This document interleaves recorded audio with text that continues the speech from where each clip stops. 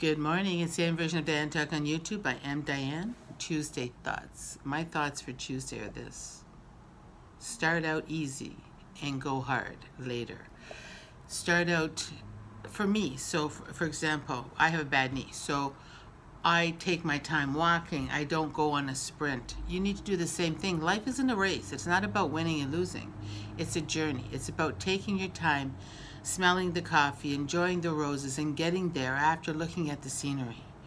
Once you realize in life that you're going in the direction you want to go, or you're not going in the direction you want to go, you need to change paths, then you're fine. Then you're the winner.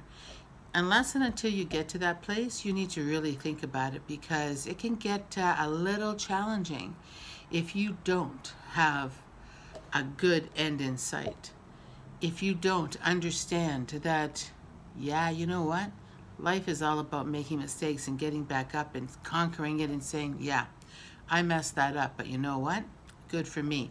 I learned from it and I'm moving forward. When you have the courage and the strength, and you actually can let yourself forgive yourself for making the mistakes you do and you have and you will, then you're the one who's the winner. Diane from Diane Talk Real Talk. My thought for Tuesday: kindness to yourself. Understand that you're human.